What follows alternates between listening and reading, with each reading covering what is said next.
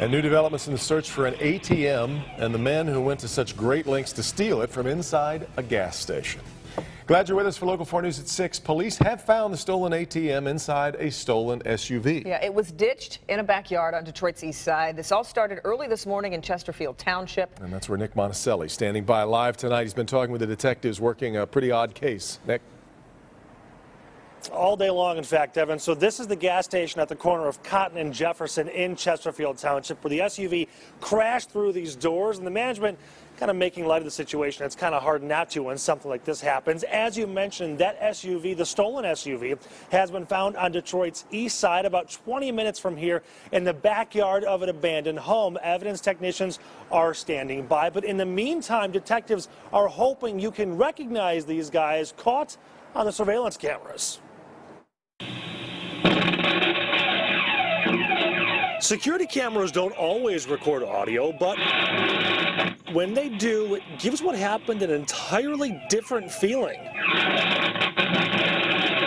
I came in and I just seen it like this. There was a cop by the door. Alex Zora has worked at this marathon station for 5 years. This morning, the first thing he did was check those security cameras. Doesn't look like it's their first time. The video shows it. This happened at 3:32 a.m. 3 suspects used a stolen red Dodge Durango to crash through the front doors. Their rope busted during their first attempt to steal the ATM. Nailed one of his legs, yeah. Yep, I seen that. So that was a ballsy move, man, that they did. Obviously, it worked the second time. There was some optimism in the community after false reports spread that 2 were quickly arrested. They said they got 2 guys, so I don't know if they did or not. That's actually wrong.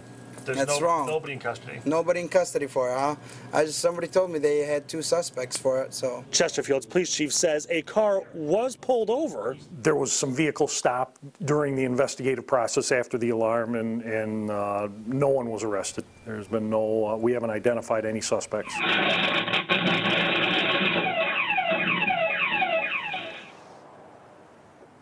So back out here live, as you can see, the gas station is still open while the lights going on and off outside. So one thing to keep in mind, though, what's happening down in the Detroit area.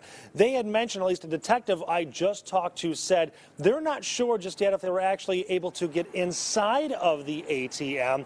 They say they can see some damage to it through the windows of this SUV. It's a Dodge Durango, but they don't want to touch it just yet. They want their evidence technicians to process it, try to get fingerprints, whatever they can off of it, and then they'll see what else they can find out. We're live in Chesterfield Township. Nick Monticelli, Local 4. Nick, we see these ATM thefts from time to time. Is there anything businesses can do differently to keep the ATM in place? You know, actually, that's something the detectives have been talking with the managers here at the gas station about. There's a couple of things. Number one, this ATM was actually right inside of the door. They're right around the corner where those papers are right now. They say that's one of the things, if you can move those ATMs towards the back of the store, that is a deterrent. Also, getting some more security on these doors, something a little thicker that you can't just plow through. Yeah, it seems crook-friendly to have it so near the door, that's for sure. All right, Nick.